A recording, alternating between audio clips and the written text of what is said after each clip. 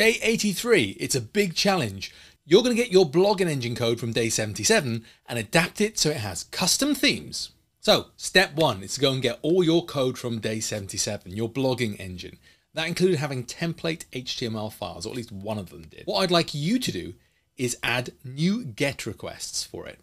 If I pass it the variable theme and a name, I can change the theme to one of 2 different themes at least. Those themes should be different in color, at least to differentiate them, but you could go to town and make them really, really fancy if you wanted to. If I don't give any GET parameters, I would want the system to default theme and not change anything. One little hint for this one is within those square brackets for methods, you can give more than one method at the same time. It's just a list.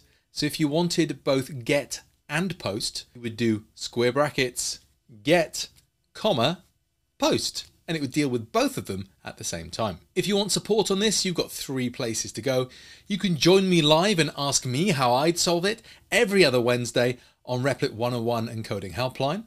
If async is more your flavor, we've got ask.replit.com and the 100 days section there where you can post your question that can be asked by a community member. Or if Discord is more your cup of tea, pop on there for some amazing people who can show you the best way to answer your question in the 100 Days of Code channel. When you're done, publish it on community and share it with the hashtag Replit 100 Days of Code so we can see exactly what cool stuff you've been getting up to. Tomorrow, we'll be looking at how we can incorporate RepLDB to store information about our users.